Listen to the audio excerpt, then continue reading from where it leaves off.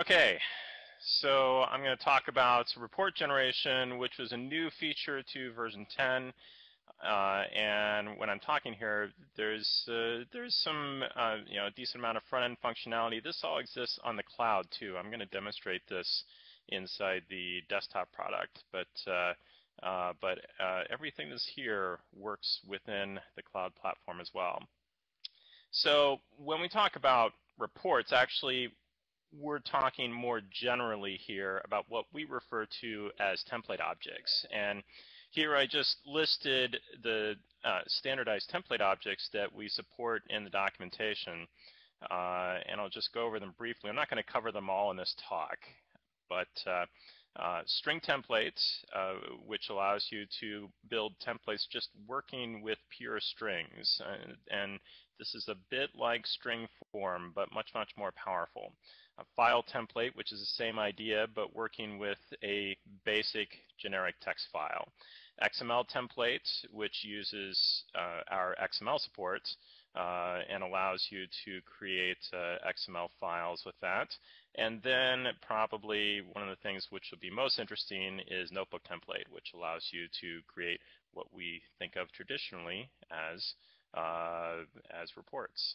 So I did want to discuss a little bit string templates, though, because actually many of the concepts are similar, and in some cases it may be a bit easier to understand by looking at strings. And also, this is just so very useful in regular sorts of programming exercises. So what I have here is just a little setup. First of all, I have a program which I'm going to run in my template.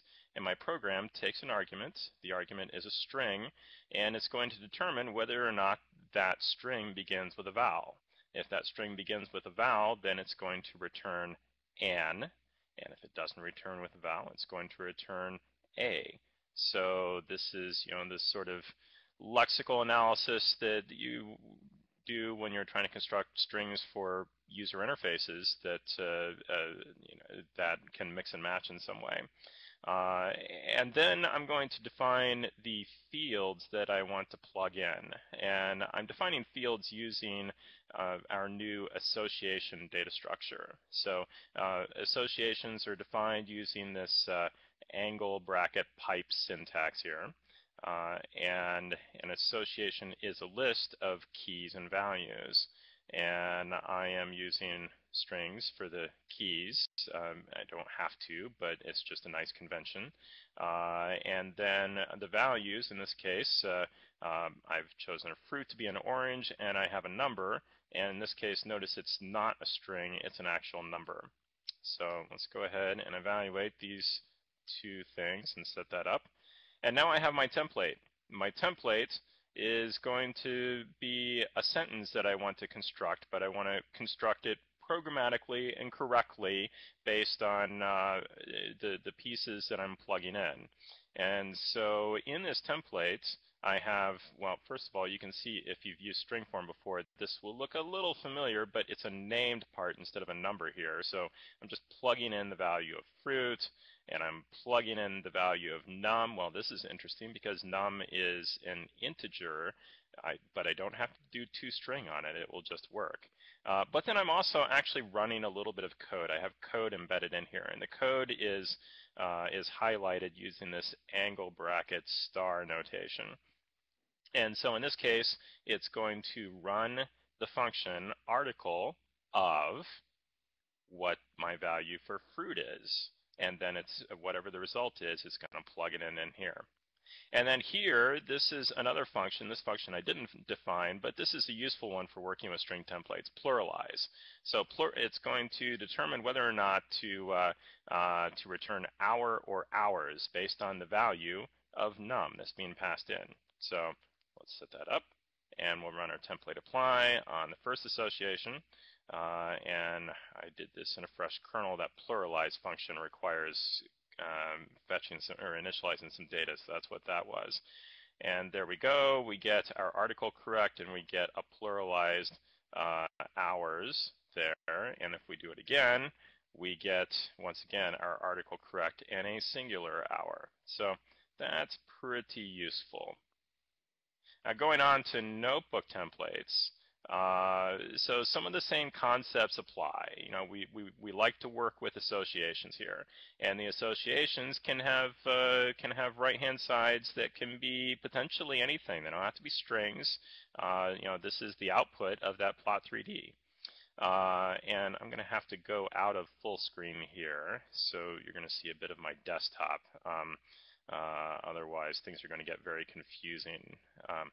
Okay, and so let me just show you what creating a template, a notebook template, looks like. So I'm going under the File, New menu. Oops, wrong choice. Sorry. Going under the File, New menu, and I'm going to choose Template Notebook.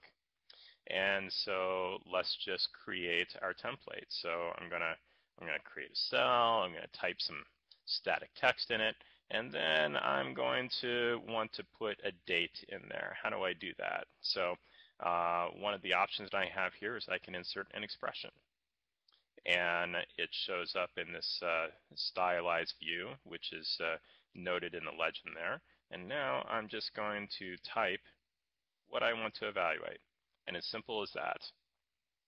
Okay, so let's keep going. I would like to now create a slot. Now a slot is, that's one of those name fields. So let's go ahead and do that. And we're going to call our slot content. And our content is just default value ABC. That's okay. It'll show us that.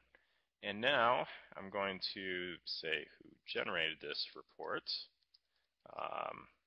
and I'm going to add another slot, and I'm going to put the name, and we'll just put our default value there. Default value is not really necessary. I'm just doing it because it will help to show what's going on here. And now I can click the Generate button to test out the template. And so let's see what happens. And there we go. It's plugging on all of our default values. It didn't have any real data, but it was able to evaluate the expression. So that's good. Now I had a version of that already saved. So let me just go ahead and set up my data and run my template apply. And there we go. My template apply with my plot 3D and with everything plugged in worked great. Now, when your template apply is a generic form, but actually generate document is a bit nicer because it's easier to type. It doesn't open anything behind the scenes. So there you go. Same thing. So I'm going to use generate document from here on out. Okay. Another example. This one I'm not going to construct live because it's a little complicated, but I just wanted to show very quickly that I have slots. I have something called a repeating block here. A repeating block allows me to iterate the cell over all of the values of currency list, which I'm going to furnish. And these ones here, these are just references to the thing that's being passed into the repeating block. I also have some code here, and the code, there's a little key right there which corresponds to that cell behavior thing there. It's going to evaluate and delete. So delete the input, leaving the output. So let's go ahead and do that real quick and generate our document. Sorry, I didn't have time to show you what the code did, but essentially this is a report which goes and fetches currency exchange rates and shows all of the possible permutations of currency reports here. And that's why it took a little bit to run, because it was going to the web for that. So for the euro, and next for the dollar, and for the yen, and for the sterling. And there we go. That is report generation.